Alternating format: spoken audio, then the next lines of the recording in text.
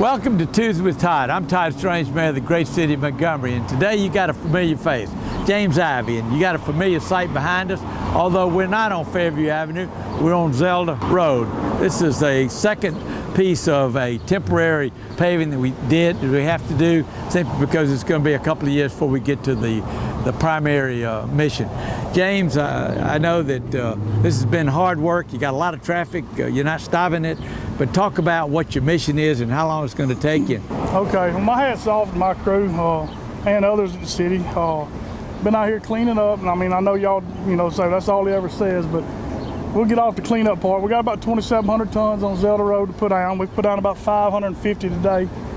Plant's a little bit slow, but we're gonna pick it up here in a little while. Hope to make one full lane and then get turned around, and hopefully maybe 3/4 of the second lane, and hope to be out of here this week. Gonna be out of here this week if everything goes good.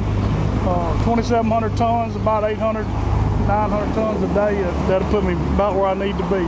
James, when we originally planned this, it really was going to be planned for the third week in July. What changed your mind? Well, we finished Fairview when you come out and you asked, how long it'd be if we went ahead and went to Woodley, and I told you, and I called Chris about 2 days later and I said, well, the mayor be mad if we go ahead and get started on Zelda, and he said, no. Absolutely not. That's Chris. I want to knock this out so we can get back to district paving. I know the councilman think we done forgot about them. Well, we got about $3 million just of district paving, so we're doing this along with that. So it'll be another 2 or 3 days. We'll get this done, and then you'll get back in the district. James, thanks for all you've done. Thank you, people. Yes, sir. And we appreciate it very much. Good bunch. Appreciate it. Good.